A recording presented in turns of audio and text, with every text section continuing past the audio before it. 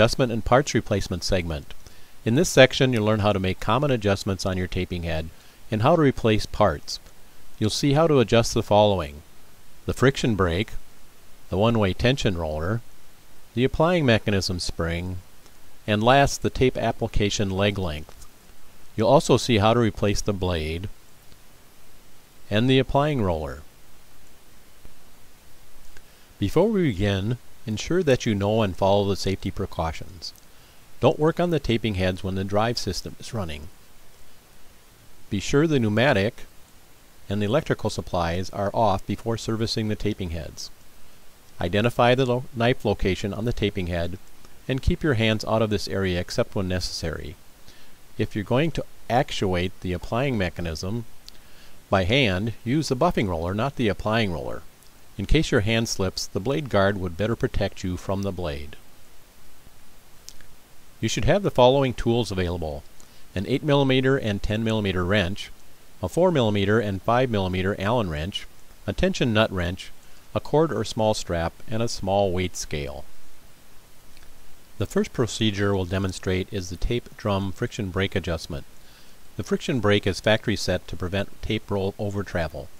Excessive braking force causes poor tape application and tape tabbing on the trailing edge. Insufficient force causes tape cutoff problem. Let's see what over travel looks like. With a full roll of tape, the pull-off point on over travel should be less than 60 degrees from a line through the center of the tape drum shaft and the tension wrap. If adjustment is necessary, turn the nut clockwise to increase the braking force, or counterclockwise to decrease the force. Adjust to the minimum braking force that prevents over travel or that prevents the tape from adhering to other machine component. Next we'll demonstrate the one-way tension roller adjustment. For the Accuglide 2 Plus, the one-way tension roller is factory set for the most frequently used 3M tape. This is a nominal setting of 1 to 2 pounds of rotational or tangential force when it turns. You may have to adjust this setting for your particular tape. For example, if you're using 3-inch wide tape, you may have to increase the tension. The tension roller should be adjusted to a balance that ensures proper tape cutoff without causing tape stretching or tabbing or flagging on the trailing leg or end. First, check to see if you have a force of 1 to 2 pounds. To do this, you'll need a cord and spring scale, or you can use an electronic scale such as this one, available at stores that carry sporting goods. Wrap a cord or non-adhesive strip 4 to 6 turns around the tension roller. You can double the strip of tape over on itself so no adhesive is exposed if you don't have a cord available. Then attach the spring scale to the end of the cord or strap. If you don't have a force between 1 and 2 pounds, turn the adjusting nut until a force of 1 to 2 pounds is reached. If you discover you're having cutoff problems as you run your production, you may have to slightly increase tension. If you're getting flags or tabs on the trailing end of the case, you may have to decrease tension. Check the troubleshooting segment before you make any adjustments. Now we can go on to the next adjustment, the applying mechanism spring. The applying mechanism spring controls the applying and buffing roller tape wipe down pressure on the case and returns the mechanism to the rest position. The applying mechanism spring is factory set for standard operation. However, you may need to adjust it to prevent crushing lightweight boxes, where you would decrease the pressure, or if more buffing pressure is needed, increase it. The spring is factory set at the second hole on the J-hook. To decrease the spring tension, place the spring end loop in a hole farther from the hook end of the spring holder. To increase the spring tension, move the spring loop closer to the hook end of the spring holder. You should be aware that the upper and lower springs are different.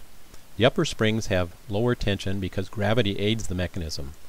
The lower springs have higher tension because the mechanism works against gravity. To differentiate between the two, the upper springs are silver in color and the lower springs are black or have a colored stripe. Next we'll demonstrate the tape application leg length adjustment. In the setup section, we move components on the frame to change the leading and trailing leg lengths. This fine adjustment is done to position the leading edge properly on the applying roller by moving the one-way tension roller in its slot. Moving the one-way tension roller further away from the case surface will decrease the leading tape leg length, while moving it closer to this case surface increases the leading leg length. The end of the tape should be just beyond the horizontal center line of the applying roller. Now we'll demonstrate some parts replacement procedures that are not obvious. In most cases you can refer to the instructions manual parts list to see how parts are related for disassembly and reassembly. We'll demonstrate how to replace the taping head blade on a bottom mounted Accuglide 2 Plus taping head. Upper and lower replacement is identical. Be careful when working in the blade area as the blade is very sharp. Carefully cover the tips of the blades with tape. With the blade guard in place, loosen the screws holding the blade. Pivot and secure the guard and remove the blade. Install the new blade, bottoming it out on the mounting slots. The blade screws are positioned at a slight angle to set the blade for optimum cutting. Position the new blade with the beveled side toward the oiler pad. Reposition the blade guard and tighten the screws. Our next replacement procedure is for replacing the applying roller sleeve. You have to take the applying roller off. Remove the 2 screws holding the roller shaft.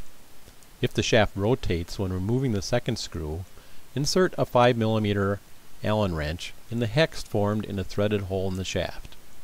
Be careful when removing the roller, as the internal spring may come out. Remove the bushings from the applying roller and install in the new roller sleeve. Replace the roller the same way you removed it. Make sure the nylon washer is over the shaft and not pinched between the shaft and the applying arm frame. We've shown you how to make some adjustments on your taping head and how to replace some parts. This concludes the segment on adjustment and parts replacement.